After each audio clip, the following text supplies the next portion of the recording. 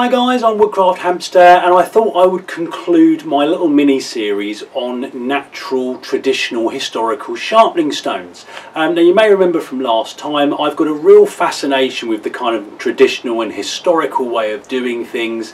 I really like the idea of kind of picking up just a random stone almost, and using that while out in the field to keep your tools sharp. You know, that's what people would have done. Certainly people like frontiersmen and trappers and these kind of people. You know, you may well have a stone that's been shaped that you would keep in your kit, but obviously if you lost that you would still need a way of sharpening. From what I understand, some people would have just done away with a pre-shaped one, or one you had to pay for, and would have just used natural stones that have been found in riverbeds and that kind of thing. As I say, I really like that idea, and the more research I've been doing, the more I've kind of discovered that you can kind of make these things for yourself, and you can make them a bit better than just a pebble you've picked up, and that's by a process called lapping. Now essentially lapping is when you take two rocks, or one rock and an abrasive substance. In this case I'm going to be using sandpaper, and I've got a couple of diamond stones here just because that's what I've got. But essentially if you were out in the field back in the 1800s, early 1900s, and you wanted to try and make a stone better for sharpening, you would find a flat surface, maybe a cliff face or a big rock with a flat section. You would take your stone and you would rub them together, maybe applying a little bit of water to increase the abrasiveness, and you would flatten that stone out. That's what I'm planning on doing today. Now I will say from the get-go, I'm not expecting this to be a quick process, so I'm probably going to skip through, either fast forward or just cut and come back to some footage later on, because I get the impression this is going to take a while. But what I'll do, let me move the camera a bit closer in, I'll just show you what it is I've got set up here. Right then guys, so this is my little setup. I have got some 80 grit sandpaper, a coarse diamond stone, and what I think is supposed to be a 200 grit, or at least a number 200 diamond stone. And the stones I've got here are just a selection of ones that I've found lying around my garden. This one I know is definitely slate. The reason I know that is because it was on the bag when I bought it. This one I think may be granite, but I'm no expert. And the rest of them I'm unsure. This one feels like it might possibly be sandstone, very well compacted if it is. This one, again, I'm not sure, but it's very, very fine, very, very smooth. Whether that's just a process of being in a riverbed or something, or whether it's just a very tightly grained piece of stone, I don't know. So what I'm going to do, I'm going to focus today on these two. The reason being is that these two seem particularly hard, and I'll probably spend some time on those at another time. The slate I may or may not have a go with. I'm not convinced this is going to be great, but I don't know, maybe I'll give it a try. But these two, this one here has a particularly flat bottom anyway. This one has a particularly flat top, so I think that will do me well. I've also got a little bucket of water down the side, down here, because I've been told during my research that it's good to have these wet when you're trying to abrade them. So I'm going to start off with this sandpaper. I'm not holding out a great deal of hope for this, to be perfectly honest. I think the diamond stones will do better, but I'm going to give it a try and see where we get to.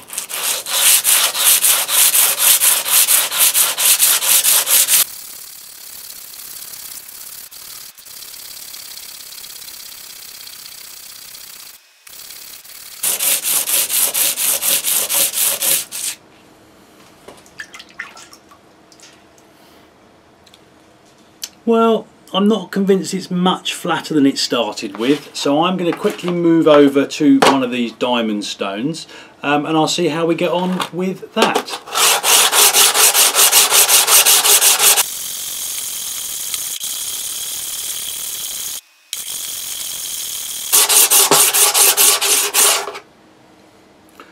Now that is quite interesting, so hopefully this will pick up on the camera there. You can see those flat spots that have come really quickly with this diamond stone. So what I think I'm going to do, rather than bore you with speeded up footage of this, I am going to cut, I'll do a bit of work on this one as well, maybe the slate, and I'll just show you a few little shots of me doing this, and I'll come back when I've made a little bit of progress.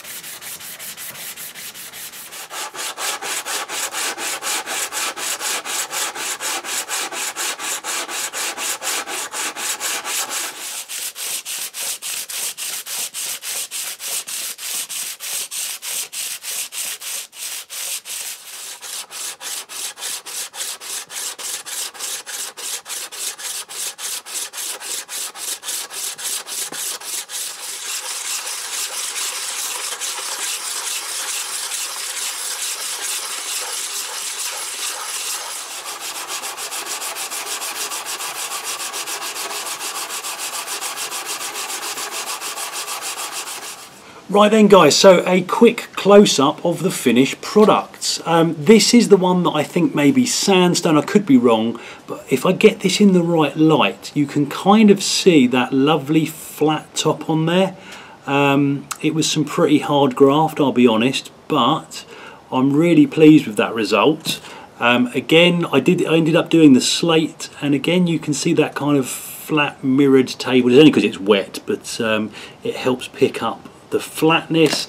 And again, this last one, this little white, I don't know, maybe it's quartz or something, I don't know, but again, nice and flat. I mean, this is the kind of thing I'd like to keep in my pack for if I want to sharpen my little neck knife or something like that. You know, you can hold it however you like, and you know, you need to be a little bit careful because obviously, you know, you're coming towards your finger or your thumb.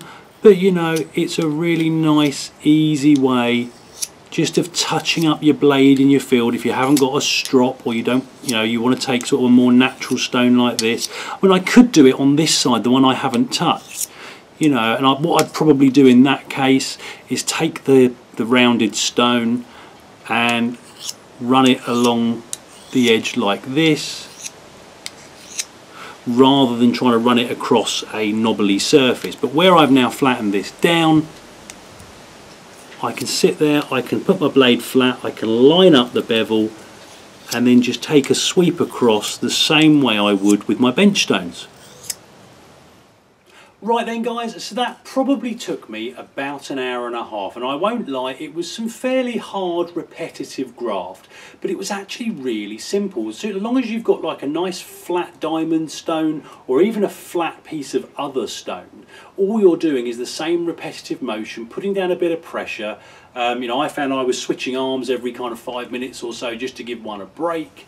But I really like these stones. I mean, this one in particular, I mean, whether it's going to be any good for sharpening is yet to be seen. But this size and shape I think will be ideal. You've seen me do it on my little neck knife. Here is the head of my little cold steel trail hawk. And for sharpening something like this in the field, absolutely ideal. You know, it's almost an axe puck in and of itself. And again, you can use this on larger knives. I haven't got one to hand, funnily enough, but imagine this this haft is the blade of a machete or a bigger knife. Rather than trying to kind of do it like you would a stone, which is just silly for something this small, but what I would do personally, especially if I needed to bring it back to full sharpness in the field, is I would take my stone and I would run it along the edge like this. I wouldn't be bringing the sharp edge towards me like you normally would in a bench stone.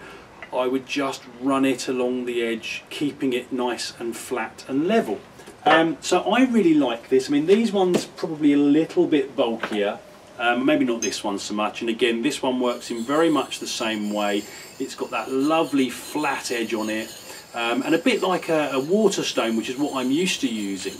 You know, this is, you can feel when it's biting in, you can feel when it is right on the very edge of the blade, so you can very easily control the sharpening. So as I say guys, I really like these. I'm going to now be constantly on the lookout for things this sort of shape and size, different types of stone.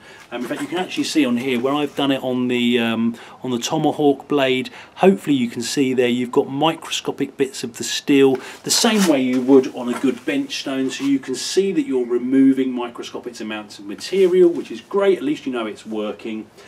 So there you have it. I hope it was useful, guys. Hope it's given you something to think about. If you're anything like me and you kind of have a bit of a love affair with the traditional, you know, things of the past, you know, ways of doing things, then I suspect you'll like the idea of this. And as I say, as long as you've got some kind of sort of flat abrasive, whether it's sandpaper, and the sandpaper didn't work as well, I'll be honest.